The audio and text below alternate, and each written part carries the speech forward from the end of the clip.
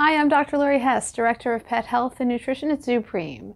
You're probably all familiar with the Amazon parrot. It's that common green bird that you see in the movies that are perched atop the pirate's shoulder often.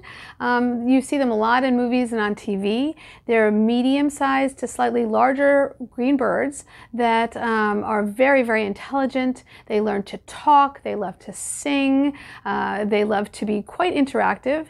Because of their intelligence, though, they do need a lot of daily stimulation, or they can be destructive and they can be very, very loud and start to scream. So they are a long-term commitment. They can live 30 to even 50 years in captivity if they're fed properly, and they do love to eat.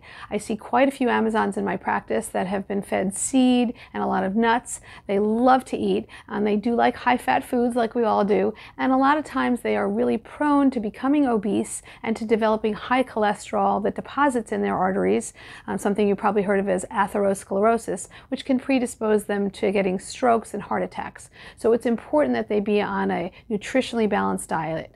Pellets are the best for them.